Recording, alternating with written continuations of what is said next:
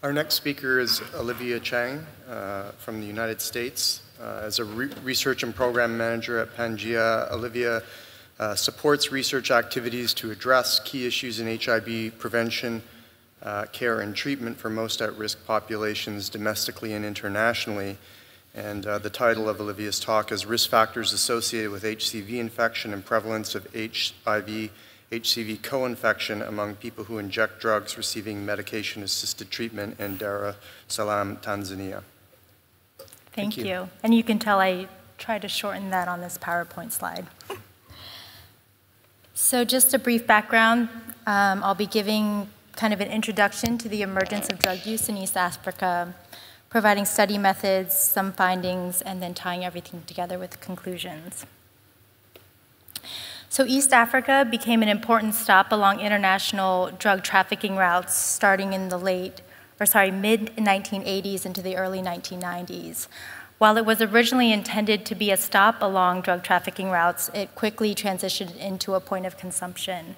The UNODC estimates approximately 533,000 opiate users living in East Africa today. In Tanzania, injection drug use, primarily of heroin, has become widespread through Dar es Salaam, which is the country's largest city. Dar es Salaam is also home to Tanzania's largest maritime port, which handles about 95% of the country's international trade. Recent estimates indicate approximately 30 to 50,000 people who inject drugs, or PWID, in the country, and about half of these reside in Dar es Salaam. When we compare known HIV prevalence in the general population in the city, it's about 7%, compared to estimates between 35 and 50% among PWID. Prevalence estimates are a little bit harder to come by for hepatitis C, but range between 28 and 76% among PWID in the city. To put this in perspective, a study among healthy blood donors at the National Hospital in the city, HCV prevalence was found to be 1.5% among blood donors. So in 2010, the Tanzanian AIDS prevention program was launched to provide outreach services through mobile units and 4 community-based storefronts to people who inject drugs. Earlier that year, the Ministry of Health and Social Welfare, in coordination with the Drug Control Commission, began plans for the provision of opioid substitution therapy. This led to the launch of the first publicly funded methadone clinic on the mainland of sub-Saharan Africa in February of 2011 at Muhimbili National Hospital. The program continues to expand with the 2nd and 3rd clinics opening at regional hospitals in September of 2012 and April of 2014. And as of today, a little more than 1,600 people have been initiated on methadone maintenance. So we were interested in taking a look at HCV prevalence and also predictors or risk factors for infection. We have a cross-sectional study design that utilizes the routine programmatic and clinical monitoring data collected at the clinic. Our study population included clients who were enrolled in methadone between February 2011 and January 2013 at Muhimbili National Hospital, which was that first pilot site. Provider-initiated testing and counseling for HIV and HCV is provided at enrollment as well as at routine follow-up periods. And linkage to care and treatment is provided for people living with HIV, and supportive care is provided for those who are testing positive for HCV. Some of the covariates that we were interested in at baseline were demographics such as age, gender, marriage status, sexual-related and injection-related risk factors, mental health history, including depression and anxiety, legal and criminal history, so history of arrest, and then history of physical or sexual abuse. Our outcomes, there's an analysis around HCV monoinfection as well as HIV-HCV co-infection. And prevalence estimates are provided as percentages with 95% confidence intervals. And binomial regression was used to estimate the adjusted risk ratios for factors associated with infection. During our study period, nearly 630 clients were enrolled in methadone, and approximately 80% agreed to be screened for hepatitis C. The median age at baseline was 33. 7% of our clients were female. The median years of heroin use, including injection and/or smoking, was 10 years, and 2/3 reported having primary education or less. For sexual risk behaviors within 6 months of enrollment, 20% reported having multiple sex partners, and 40% reported no or inconsistent condom use. In terms of injection-related risk behaviors, 7% of our cohort reported ever practicing flash blood. And for those of you who are unfamiliar with that term, it's an emerging practice in East Africa in which someone injects themselves with blood from another person who has recently injected heroin. 17% reported sharing needles and/or other injection equipment at last injection, and about 1/3 reported combining heroin with alcohol, cocaine, and/or benzodiazepine. So HCV prevalence among our cohort at the Methadone clinic is 57%. When we take a look at risk factors associated with HCV seropositivity, you can see that flash blood, sharing needles and/or other equipment at last injection, and ever being arrested are all associated with increased likelihood of HCV infection.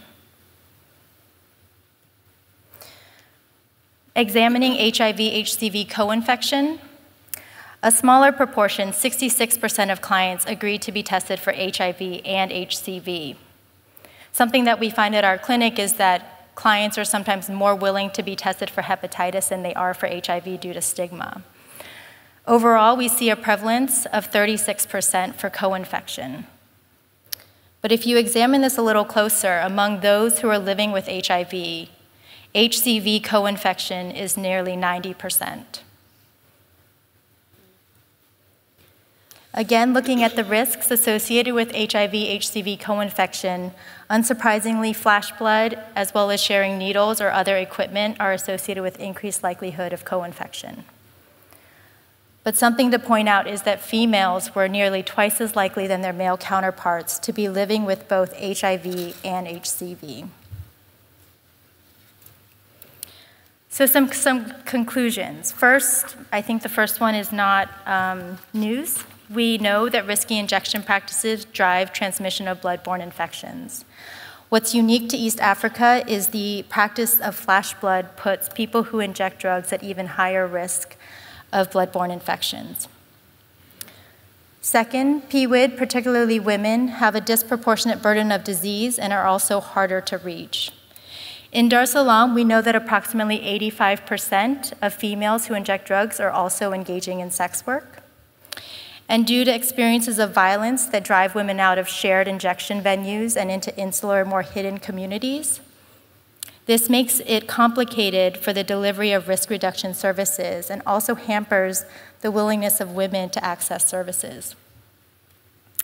And lastly, while the program has steadily increased its coverage of enrolling people who inject drugs into methadone, 1,600 accounts for only 10% or less of the estimated 15,000 to 20,000 people who inject drugs that reside in Dar es Salaam.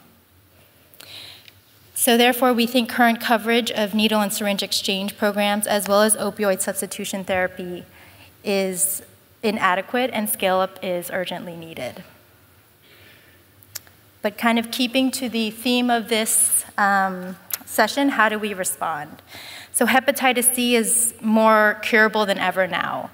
And while Tanzania has strengthened its capacity to test for hep C, it doesn't currently have the capacity to treat and manage the disease for those living with it. So how can we use what we know now and what we have, more importantly, and how can we respond more immediately? So you guys are probably familiar with the term low-hanging fruit. Maybe that's a US thing. In terms of caring for PWID, harm reduction programs, including needle and syringe exchange, as well as methadone maintenance programs, need scale up. For the 3 sites operating in Dar es Salaam, they have the capacity of reaching at least 1,000 clients each, but until we lower the threshold for patients to come into care, we won't reach those that are most at need. So lowering the threshold of programs will attract a higher volume of clients and allow us to conduct primary HIV and HCV prevention. In addition, programs providing outreach and service delivery can scale up testing and counseling, condom distribution, as well as information, education, and communication. And for those who do test positive for HCV, we should be providing behavioral change communication or intervention so that they can manage the disease. We see from our data that females are nearly twice as likely than their male counterparts to be co-infected with HIV and HCV. So we urgently need to reach this female population. In Dar es Salaam, the program has started to plan for female-specific clinic hours, as well as female-specific methadone dosing windows so that the females don't have to interact with the males if they don't want to. In addition, they've scaled up with hiring additional female peer outreach workers, as well as lowering the threshold at the second clinic, where women, regardless of if they're a smoker or injector, can come the day of and start methadone. In addition, universal Hep A or B immunization is something we can think of in the future. And then hepatitis C viral monitoring can not only help us distinguish between current and past infection, but can also help plan for HCV treatment when it is available. On the research and policy side, you notice that our prevalence estimates range anywhere between 28 to 76%. So more accurate prevalence estimates are certainly needed for us to know the scope of what we have. Genotyping can help us understand the predominant genotypes in the region so we can plan for hepatitis C treatment. And treatment for co-infections such as HIV, TB, malaria can complicate drug measurements. So drug interaction studies are still needed, and subsequently treatment simplification and optimization are also needed. And with all these in place, we also need affordable and equal access to treatment for hepatitis C. At the root of all these systems, we need implementation improvements.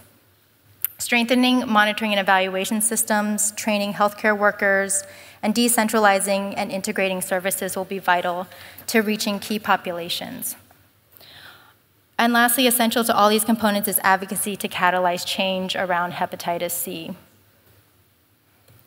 So with that, I'd just like to acknowledge my colleagues, as well as the clients, providers, and program managers at our methadone clinics. Thank you.